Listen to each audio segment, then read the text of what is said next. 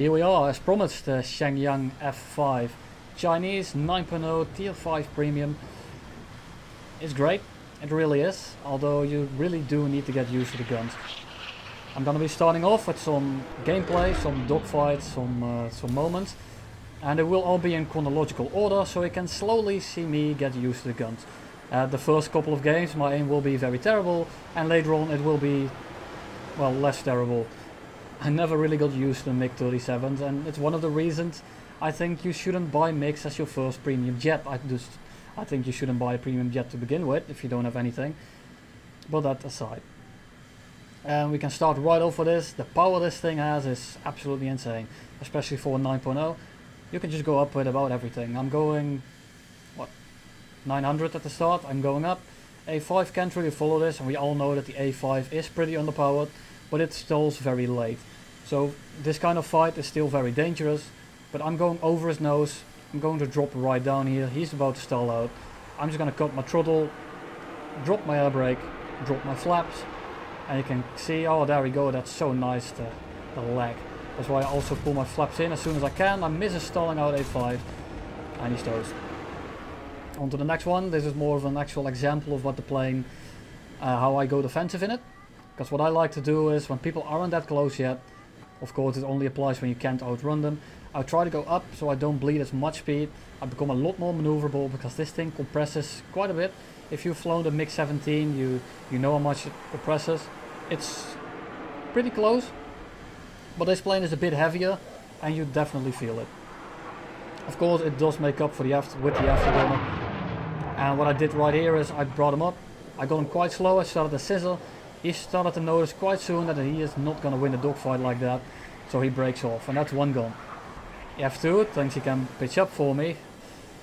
Surprise, surprise, you can't. I turn on my afterburner. I loop back over, because if he had followed that, he would have stalled out. He noticed that. But right now, he's going about 500 kph, and within 300 meters, not the hardest shot in the world, and I take him down. F100 is coming back, but he died by my team. A couple of games later, I'm going vertical with the F5, because again, I'm trying to get some speed, bleed, so if it makes sense to you, I try to go up first, so that the maneuvers I do cost a lot less energy. So in the end I will have more energy. But of course, I was expecting him to air brake. I thought he was going very slow, so I air braked a little bit with him. Turns out he wasn't. He's just gonna do a loop around me. He's just gonna be extending away. Got a very ambitious shot there. Was actually quite close to my surprise, but I'm not the best with these guns. I never have been, and I never really will be. They don't fit me at all. And I won't be the only one. It's not a symmetrical gun layout. It's on the bottom right. So everything together, and the slow velocity and the low volume of fire, because it's kind of a single shot. Of course, it's fully automatic, but it doesn't like cover a lot of ground when you spray. So it's very hard to use, especially versus jets in up tiers versus supersonics. That's why I like these missiles. Normally I wouldn't use them in this kind of angle, but I thought I have to get rid of him. I want him dead, and luckily for me it actually killed him. Because of that missile I was able to 2v1 over here. Well, kind of a 2v1. He air braked at the start, so what do? I just go up. And you can see right now that he has a lot less energy than me, even though he came in a lot faster. He tried the air brake in a flat turn. That's not really going to do you much good. And the top of his loop is pretty much the middle of mine. So if I just keep looping like this, there's pretty much nothing he can do. I'm just going to extend away for a little bit, get some altitude. And he's in the same plane and I'm out climbing him. I have more energy. And you can see that I'm 1.4 almost above him, and I'm outrunning him, which means I have a substantial amount of more energy. That's good. So I can just loop over around 300. There's no way he's going to pitch up for this. Well, he is, but there's no way he's going to get the shot doing that. Now I'm just going to loop over.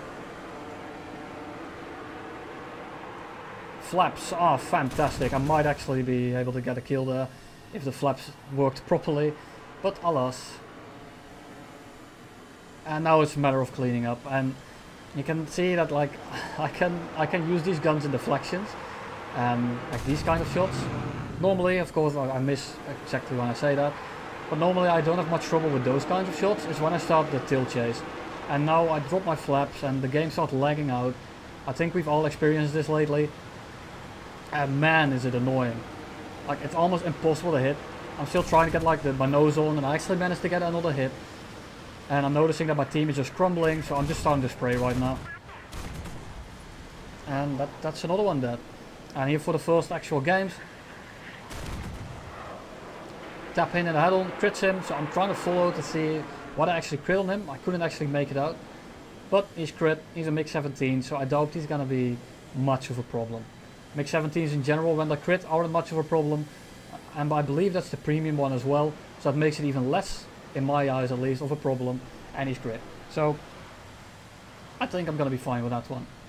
And right now I'm just looking for targets. He looks to be going back to base, which is exactly what I want him to do. Hope he crashes on landing. Gives me a kill. Gives me some AP. Always nice. And again, I'm just vulturing. I'm just trying to look for targets. People that are paying attention to you are extremely hard to hit. Unless you try to park on their ass, you're faster than them, and then you try to air brake them. That's a very solid way. But it's also a very solid way to get yourself killed. Didn't really know who to go for. He started rolling away. Then he started pulling straight for a bit. I'm going supersonic, and my aileron's completely compressed at this point. I tried to follow him. I couldn't do it. So I just threw my engine, my afterburner back on, and I'm going straight up. Hunter F1. He has very little chance of actually doing much against me. But he's still very annoying because it's a Hunter F1. He turns pretty well at high speeds and he rolls pretty well. And he has very good guns. So it's kind of annoying to get out of his guns when you're fast. And he's kind of annoying to hit. So what I'm doing right now is I'm going to be locking him down. The F5 over there is probably going to follow me. But I'm going quite a bit faster than him and he still has to turn. And I think that I can get close enough to the Hunter that I can kill the Hunter, and then after I kill the Hunter I can reverse the F5.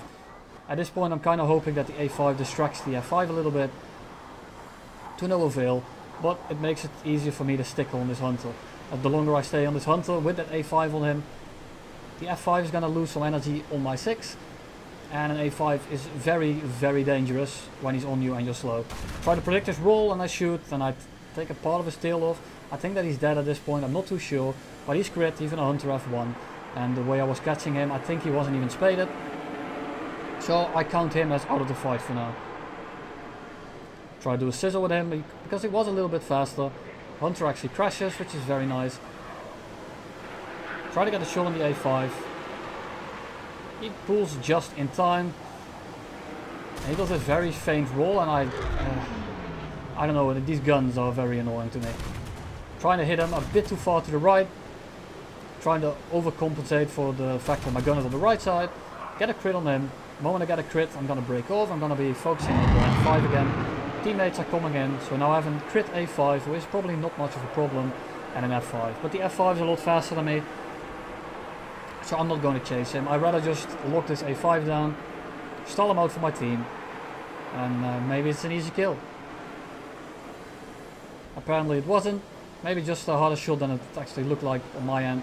It's still an A5, it's still extremely squirmy. No, I can't blame people for that. He's very occupied with shooting at the guy in front of me. Get 2 more hits on him. Still not dead. F5's going back, try to head on, get another hit. Mostly 23 hits over here, so that's why you won't be seeing a lot of one-shots. 23s have a lot higher fire rate, so most of the time when you start spraying, you'll connect the 23 and not the 37, which makes it so that it looks like you're sparking the 37, but 9 out of 10 times you're actually just sparking the 23s. And you can see that by the puffs. The 37s have a very thick cloud, as you will see in just a second here. And the 23s have more of these puffs of smoke. I'm just trying to spray a little bit with the 23s to make him the move.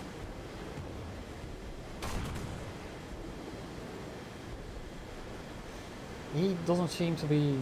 I don't know what he's doing. I honestly don't know what you're doing at this point. You're not outrunning me. Try to reverse me or something. You're not outrunning me. Try to do something. All you're doing right now is just making it so that I'm gonna be on you forever.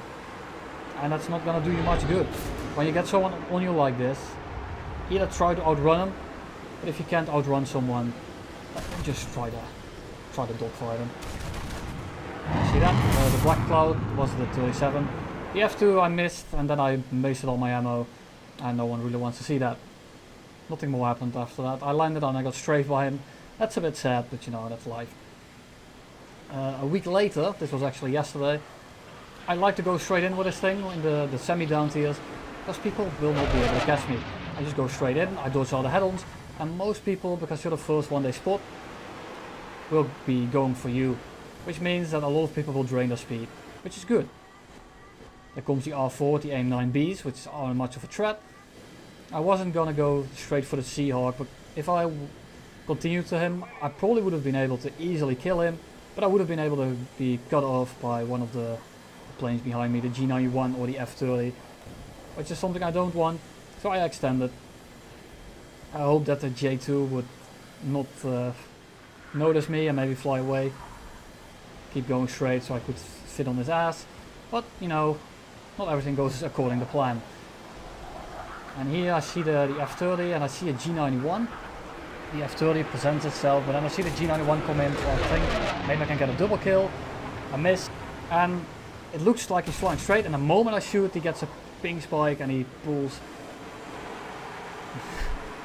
Of course I would have hit him if he wouldn't have hit him in any way, even if he didn't get a ping spike, but that roll was just very snappy to me. Maybe I wouldn't have shot if he didn't get the ping spike, but you know, one more survived to my incompetence with the guns. It's the guns, like, I wait too long with these guns because I'm not very confident with them and I don't want to waste ammo, and a lot of times, as you just saw, that will happen where I'm on someone. I could have been like an easy kill, but because I was so busy trying to like conserve my ammo and not spray, I let the kill get away. And here I see the R4, and unfortunate, I only hit a 23, or a few 23s. But he's damaged, and that's nice, so I'm just gonna go up. Everyone is slowed down below, except for this MiG-15. But the MiG-15 isn't much of a problem, because he doesn't have a good aileron control. He has a way lower top speed. And the longer the game lasts, the more of an advantage I get, because I burn a lot more fuel than the other MiGs. Because of the afterburner, I burn a lot more. So they have minimum fuel, most likely. Most MiG-15s have that. And I have 20 minutes, but I go down a lot faster. So the longer it takes, the more of an advantage that I get. Of course, if they take 20 minutes and I don't kill them in those 11 minutes of fuel that I have, I will be strafed, which isn't very nice. Trying to focus on the J2 over here. I don't think he's going to get the shot on me before I go to the Seahawk. Looks like he's focusing on the A5, which is perfect for me. So I can stall on the on the Seahawk. And the J2 is right in front of me, so that's not a problem. I'm actually going to spray a little bit, take his tail off, kill his pilot. Just perfect. J2 is flying straight for a little bit, so I'm like, shoot a missile, and that's the exact moment he's starting to pull. Spray a bit, next G. At this point I have a lot of ammo, my team is in the number advantage, and when that happens I start to get a lot less ammo conservative. I start caring a bit more about the RP and the kills that I can get.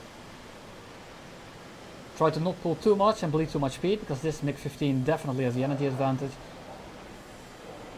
That one dies, and that means that I'm on his 6, and that there's no one near him to help. A bit too much to the left, a bit just too little lead. I'm getting on him. At this point he's starting to spiral, which I don't know why he's doing that. And now he's very slow, and now the shot isn't very hard anymore, and I take his plane apart. There's, however, one thing you have to keep in mind. I'm just going to show the other two kills as well. They are bombers, not that special, but it makes for some good time to ramble. The MiG-17 is actually a bit lighter than you, which makes it turn a little bit better in the dogfight. Of course, it doesn't mean that he's better in the dogfight, but be careful. You will be able to definitely out-energy them. But once you start doing flat turns and stuff, he might actually be able to just kill you. Just by a straight out flat turning, because he does turn a little bit better.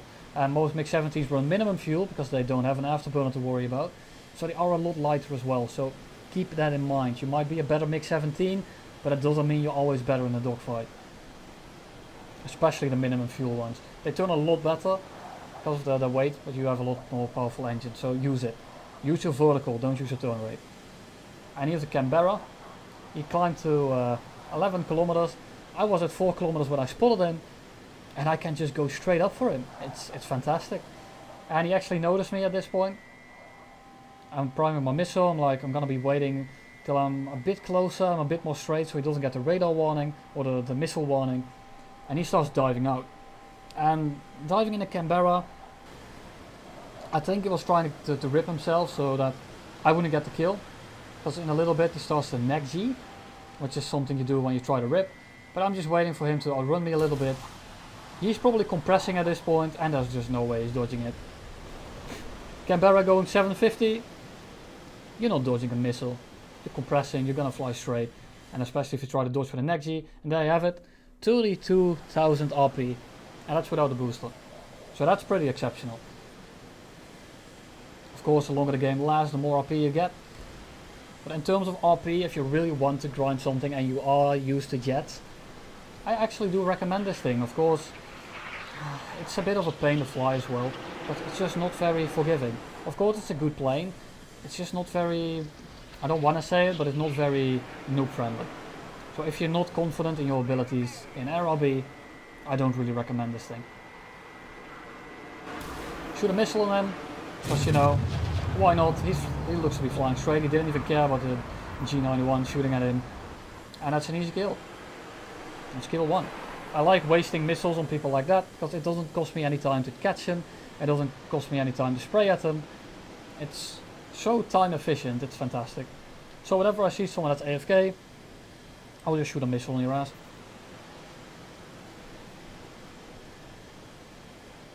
And just the afterburner makes this plane a joy to fly. It's just, if this thing had a different gun, I would actually enjoy flying it instead of just making the plane a joy to fly. So I'm not a very big fan of this thing. And here comes the F2. Very predictable roll. He probably didn't see me. I crit him, I take his tail off. My tail's in the way, but I was trying to get the tail not in front of his plane so I could actually see him. He bails out and he crashes. And that's kill number 2. Here comes the F100. Old squadron member, so I know he's not the biggest potato. That sounds very rude, doesn't it?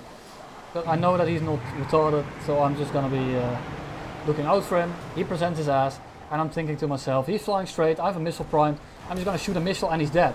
But what does the missile do? It just, I don't know what that missile did. F100 and other supersonics are very annoying in this plane. Almost got killed by the MiG-19 there. Luckily he couldn't aim worth a shit. Or maybe he was just panicking, I don't know. Look, he just missed. That's good for me. I'm gonna go up with him. His retention is a lot worse than mine. He's paying attention to the other guy because he's shooting him. So I'm gonna be setting up for these 2 kills. Of course, I do want to keep in mind that Ozone Lock is also in the area. He's staying fast, he's doing boom and zooms. And I don't want to fall prey for that. Because an F100 doing boom and zooms is pretty damn deadly.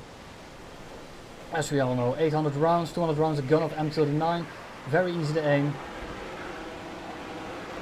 So all in all, that's not a fun thing to get on your ass. Got a crit on him.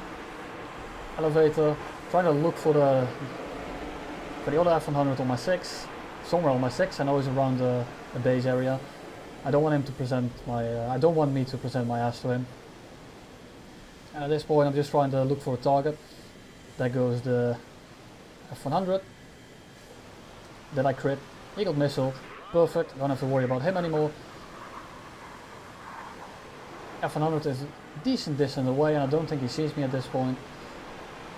So the MiG-19 is occupied in a dogfight with someone. This gives it a perfect opportunity for me to just zoom up to him. F100 is busy with someone else. He's trying to defensive fly. If he tries to come towards me right now, he's gonna get killed. And there we go. MiG-19 dead as well. F100 comes back, trying to get on him before he passes. Unfortunately, I couldn't do that. I completely mistimed my roll. And he gets some separation again. And this is the sad truth with this plane. You'll be facing people running away from you a lot. Because that's, to be honest, what you should do versus this thing. If you can outrun this thing, outrun it. You don't really want to dogfight it. The energy retention on it is really good. It turns very well, just like a MiG-17 of course, a little bit worse, and it has a very good engine. So what you don't want to do is try to dogfight it. Of course, when you're already on at 6, the speed loss or the lack of speed loss might actually be very annoying, because you don't bleed enough speed so that people might overshoot. Trying to get a keyboard just too much to the right. Unfortunate. Try to shoot a little bit more and not enough lead. And here we go again, he's starting to run away, and that's all he can do. So people, that's why supersonics in my opinion are very annoying. It's not because of the gameplay, or it is because of the gameplay. It's not because of the people that fly them, because you kinda have to fly like that. It's just, you know, it's so boring. Like, he can't do anything versus me, and I can't do anything versus him. You know, it's frustrating on both ends. I'm trying to kill him, and he's trying to kill me, but you come in this kind of stalemate where one can't get guns on you, and I can't get guns on you either, because I'm a MiG-17, I compress, the gun is very hard to use. So all in all, the total picture is, it's a bitch. It's a total bitch. But you know, I can't blame these people. Trying to get on a 6, and once I saw his heading right here, I knew exactly what he was doing. It's gonna go for the runway. So what I'm going to be doing right here is I'm trying to get a shot, but I think he definitely sees me, and I'm not gonna waste any ammo on that. And when this kind of shit happens, you kind of have to just hope that you have a teammate that can run him down. Luckily for me, I have an F4 Phantom, and what I could do otherwise is lay off the web, wait for him to run out of fuel, yes I know, and then strafe him. That's another option, and that's exactly what he's going to be doing. And that's also why I'm not following it. What I'm doing right here is I'm taking the shortest route towards the runway. And why do I do that? The shorter route might be just as fast as his long route. He's a lot faster than me, but he's trying to dive, he's staying on the deck, and I'm kind of cutting him off right now. I'm slowly catching him, I'm going 11:20. Do be careful that once you activate that afterburner, you will start to rip at around 11:50. So do be careful of that. There it goes. And once you start pushing it, you will actually rip. So don't do that. Sadly for me, I kind of misjudged it. I'm 0.6 on and the F4 started lobbing missiles. And we're starting to go up. And at this point, I'm just sticking on him for the fact that we're going to reach the map border. And if he tries to turn to get rid of that map border, he will bleed more speed than me, and I will stay on the 6. Splices swing, sadly. One above, one below. And he's starting to climb away again, and at this point I couldn't have done anything. But here comes the F4. And the F100 can easily reverse the F4. But there's one little problem that comes with that. And that is that there's also an F5 right on your 6.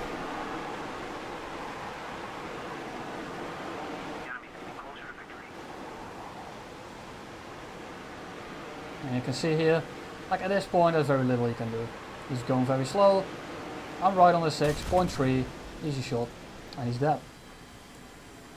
And that's pretty much all I have for you today. I hope it was educational, despite me being not the best at flying this thing. I don't really enjoy this thing, so I hope that it paid off for you all. You'll be hearing from me very soon, and I'll see you in the next one.